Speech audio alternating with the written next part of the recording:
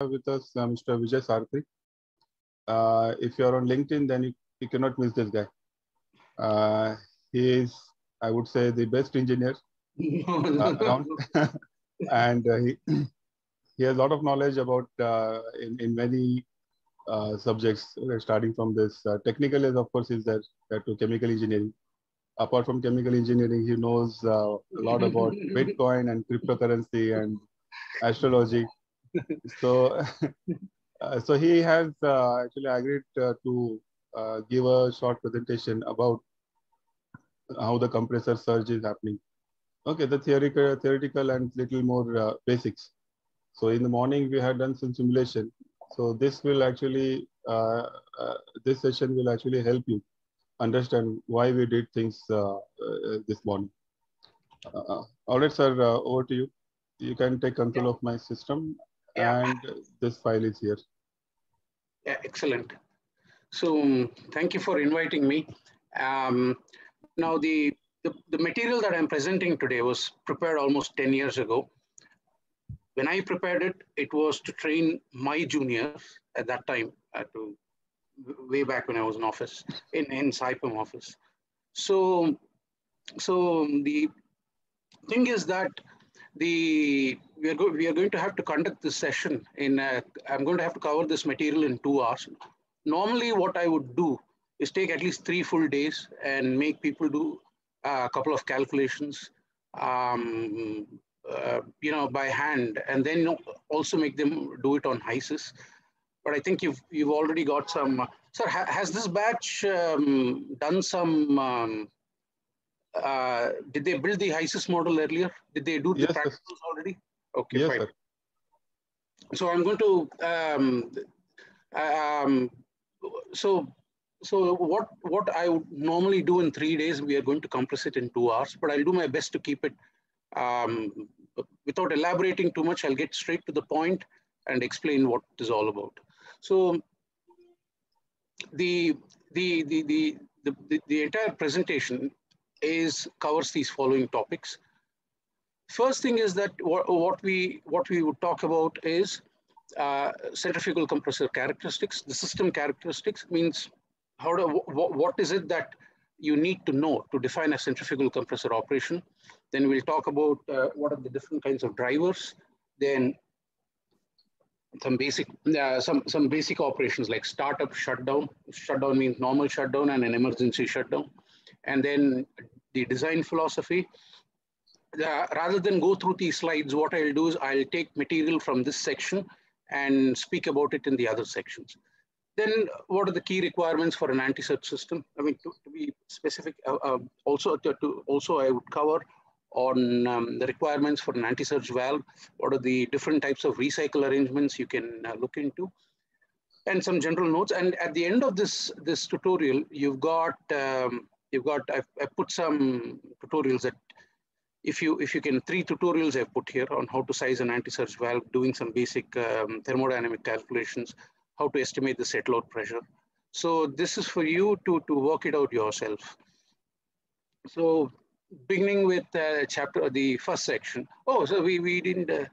This has been there. Yeah.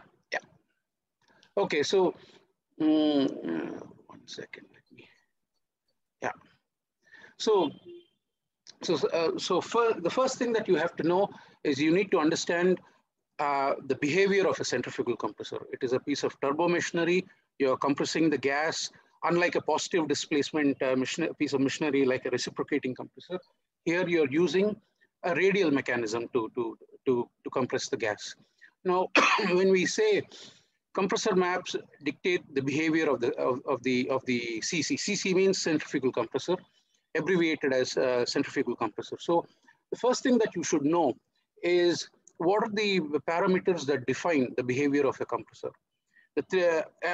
So this whole thing is only about centrifugal compressors, no reciprocating compressors. So first you have to know the 3 terms are polytropic head, actual volumetric flow rate, and the polytropic efficiency. I haven't written it here, but it's polytropic efficiency. Now the polytropic, the first plot that you need to understand is the plot between polytropic head and the actual volumetric flow rate. Now, in theory, you can run a gas compressor at almost any speed you want.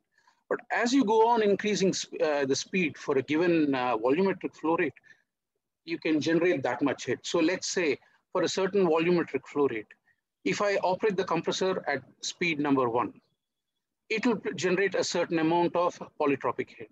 If I try to operate it at a higher speed, you get more head. Same way, as you go on increasing the speed, you generate more head.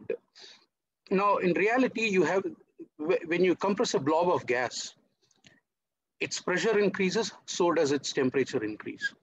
But before that, the 3 modes of compressing a gas is isothermal, adiabatic, and polytropic. Isothermal is when you compress a gas, the pressure rises, but the temperature does not rise. But that's not possible. That's pure theory. The second one is adiabatic compression, which means that when you compress a gas, the pressure does increase, and so does the temperature. But none of the heat escapes the walls of the compressor casing. Now, this is still theoretical because there is no system which is perfectly insulated on the planet. So in reality, you will have pressure and temperature rising and heat escaping out of the system. So it is polytropic. You have all the you have pressure, temperature, and heat escaping. There are changes in all these 3 terms. Hence, we go with a more real-world situation, which is polytropic in nature. Now, polytropic head can be expressed in meters or kilojoules per kg. I use kilojoules per kg when I do my calculations. So what it means is that if I have 1 kilo of gas, and if I have to compress it to raise it from an initial pressure to a final pressure, how many kilojoules of energy does it require? So polytropic head, you can express it in energy terms or in head terms, which is meters. You can express it that way also. So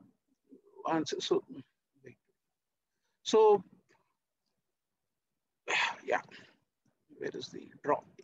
Yeah, so the first plot is a polytropic head versus actual volumetric flow rate. Is for different speeds, the polytropic head also varies along with the actual volumetric flow rate. If you push more gas into the gas compressor for a given amount of work, that is the amount of power that is with a given amount of work being done, that is through the motor, you're doing work on the gas via the impellers. As you keep increasing the volumetric flow rate for a given amount of input work, the polytropic head decreases. So on the left-hand side, you have what is called a surge line. So if you connect the endpoints of all these, of each compressor curve, they all represent what is called a surge line. Now I'll explain what is surge in the next slide. But here the point is that we are not supposed to operate a gas compressor in the surge region because you will have mechanical damage. There will be a reversal of flow inside the casing and your compressor can get damaged. At the same time, you also, on the right-hand side, you have the stone wall region, also known as the choke flow region. Again, we do not want the compressor to be operated in the stone wall / choke flow region. What the stone wall push, the same thing happens inside a gas compressor as well. So the right way, the first point is the compressor has to be operated within surge limits. So, but this is only one statement. The other point is the compressor must be operated only within a given operating envelope. You're not supposed to operate either in the stone wall region or the surge flow region because both of them cause mechanical damage. You can have the metal on the impellers eroding and you will lose the guarantee and warranty from the manufacturer. So now to avoid, so in reality, we would like to operate inside the envelope, which is determined by the manufacturer. But what happens is sometimes that you can have a situation where the operating point can cross the surge line because of, let's say, a process disturbance. It can cross the surge line. But to prevent, so we need to know at what point should a control system do whatever it takes to prevent the compressor from operating into, from moving into the surge line region. So what we do is, let me just erase it first. So what we do is, yeah,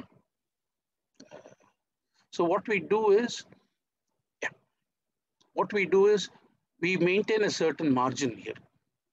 This is called SLL, surge limit line. So the surge limit line is the point at which the anti-surge system will kick in. So but I mean, I'll just tell it now in case you don't understand, no problem. We'll go to the next slide and I can explain that. Ideally, I should have put that here and then taken this there, but let's start here. So the surge, so I haven't shown here, but in reality, it's called SLL, SCL, surge control line.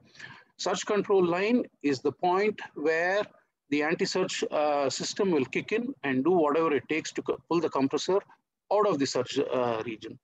And then on the other end, you have what is called SLL, surge limit line. No matter what happens, you're never meant to cross the surge limit line. In reality, what happens is that if the surge point, if the operating point crosses the surge line, you will see oscillations like this before the compressor trips and the operating point goes to zero. We do not want something like this to happen.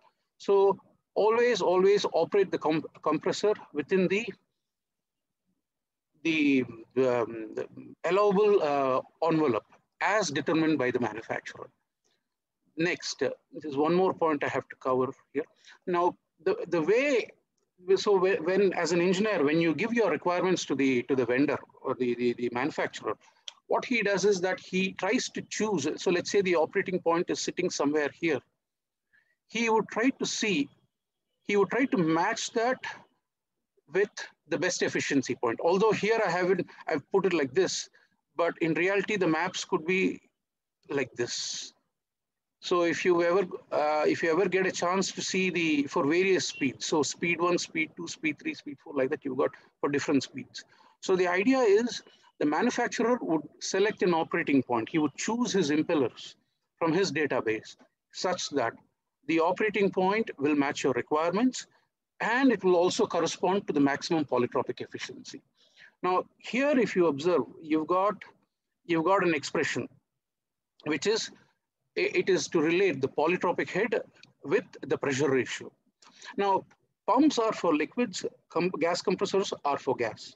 Pumps use incompressible liquids, operate with incompressible liquids, and gas compressors operate with compressible liquids. So with a pump, the density can be expected to be more or less the same. So we straight away say delta P, let's say dP is rho GH, because the density is fairly constant. You can straight away apply rho GH. But in a gas compressor, because it is compressible, the density will also change. So what we do is that this expression that you see here is no different from that of a pump, except that we are taking into account the compressible nature of the gas through the compressibility factor, the inlet temperature, the molecular weight, and the polytropic exponent. One way to define what is a polytropic exponent is a simple way is how much the gas deviates from ideal behavior. So higher the polytropic exponent, the more it is deviating from an ideal gas. Then, so the polytropic head is also correlated with the pressure ratio. So from this, what we can understand is, if you, and before that, so the amount of power that is required to compress a gas from an initial pressure to the final pressure is the polytropic head into the mass flow rate divided by the polytropic efficiency. So this is an easy expression, at least to me, because I use that, because polytropic head is kilojoule per, let's say kilojoule per second, kilojoule per kg, and flow rate is kg per second. So when the kgs get cancelled in the numerator and denominator, you get kilojoule per second or kilowatts. So what we can understand is, the more the for a given mass flow rate, as the polytropic head increases, you need more power to compress the gas. Point number 2, if the molecular weight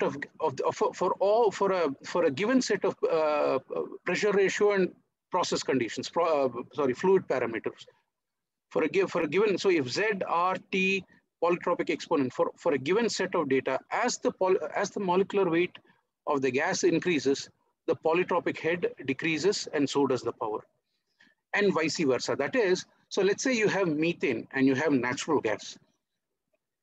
Between methane and natural gas, for the same pressure ratio, you need more power to compress methane, whereas natural gas has higher molecular weight, so it takes less power to compress. it. So for a given pressure ratio, as the gas gets heavier and heavier, you will need less power to compress it. Second point is inlet temperature. If the inlet temperature is higher, that is, if the gas gets too hot, the amount of polytropic head also increases, which means you need to push in more power to compress a hotter gas. So gas at, let's say, 25 degrees Celsius, you want to raise it from 2 bar to 10 bar pressure. Let's some kilowatts it takes. But if that same gas is at, let's say, 50 or 60 degrees Celsius, you need to push in more power to raise it to that, to raise it to the same 10 bar absolute pressure. So to summarize this slide, compressor